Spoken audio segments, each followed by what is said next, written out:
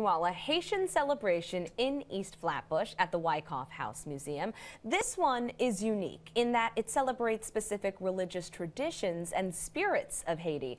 News 12 Brooklyn reporter Paula Vassan takes us to the middle of all the action. She has more on these festivities.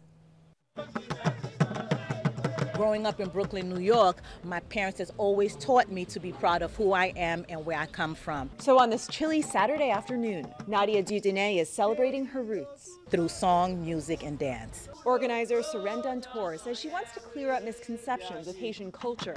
Voodoo, for example, is often associated with spells and witchcraft. I like changing the concept people have about voodoo.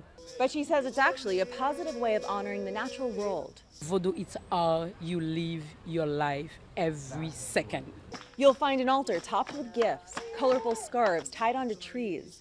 She says they pay respect to the spirits, ancestors who've passed. Those celebrating say Haitian tradition reflects the joy of freedom.